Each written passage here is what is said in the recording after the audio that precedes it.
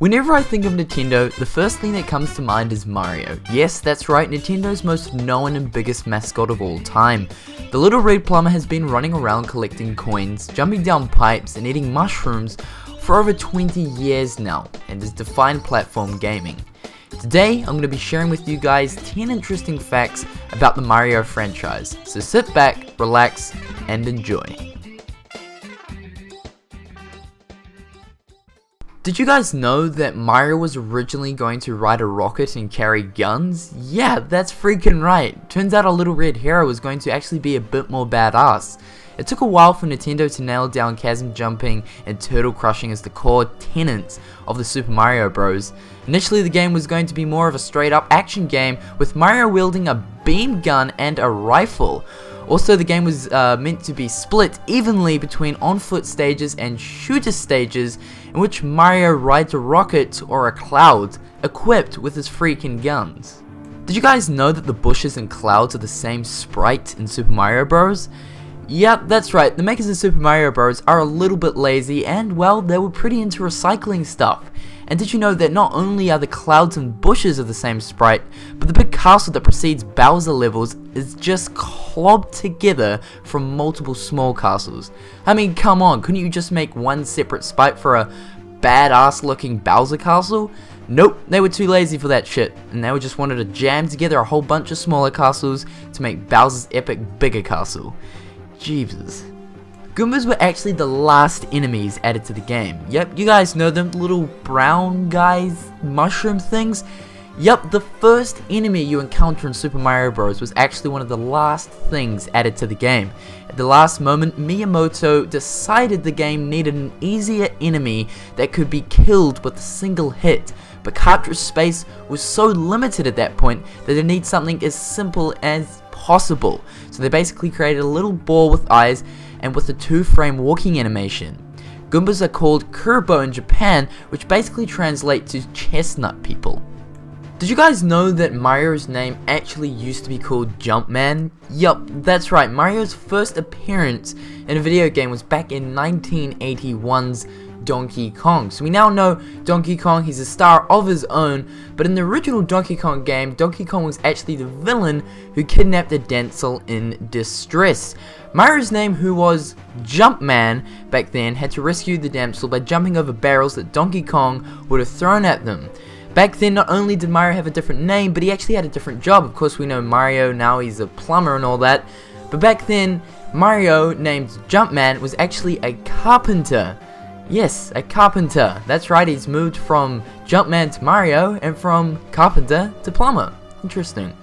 Okay, so do you guys actually want to know where Mario got his name from? Where the name originated from? Where Nintendo got the idea to call this little red man Mario? Well, Mario actually got his name from the Nintendo office's landlord. Yes, that's right guys, the landlord of the Nintendo office. So, you know, Nintendo didn't actually go to their office and sit down for 20, 30, 40 minutes brainstorming ideas to think of, you know, what we should call this character. No, they got it from the landlord of their office. So it turns out that Mario Seagale rented a warehouse to the then budding video game company Nintendo as they were working on a video game called Donkey Kong. Unfortunately, the starting up company was behind on its rent, which wanted a visit from Seagull. After a promise from Nintendo's president that the rent would be paid, Seagull simply left.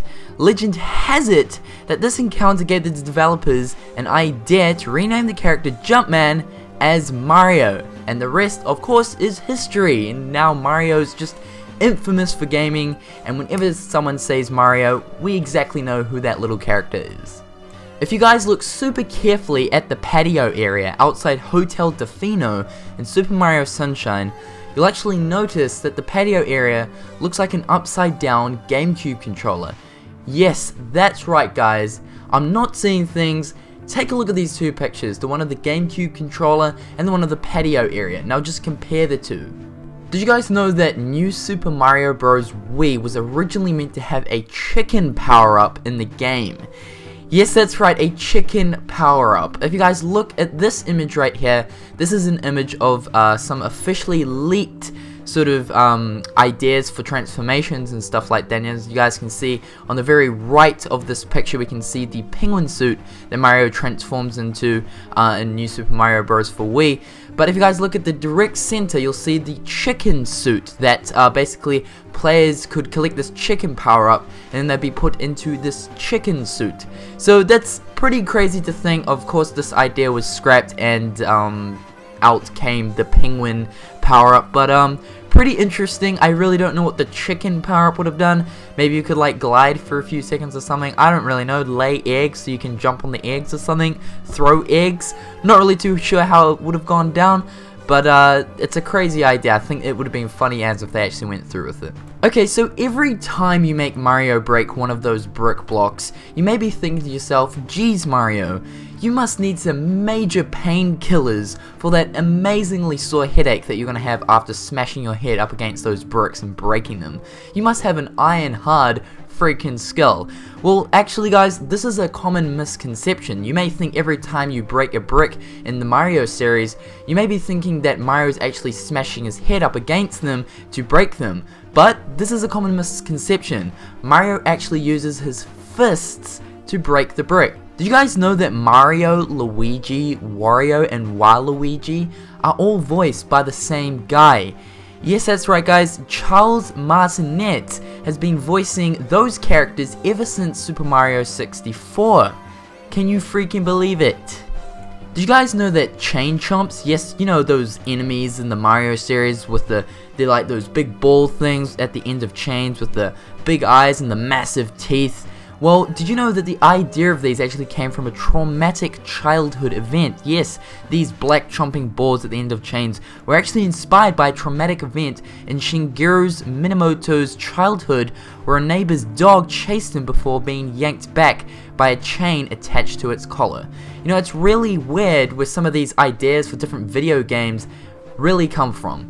But anyway guys, that is it. That is 10 interesting facts about Mario. I hope you guys enjoyed today's video. I definitely like bringing out these fact videos because it means that not only you guys, but me also, I get to research and learn about new things I didn't previously learn or know about before, type of thing. But anyway guys, if you enjoyed today's video, share the love by liking it, follow me on Facebook, and until next time guys, I will catch you later.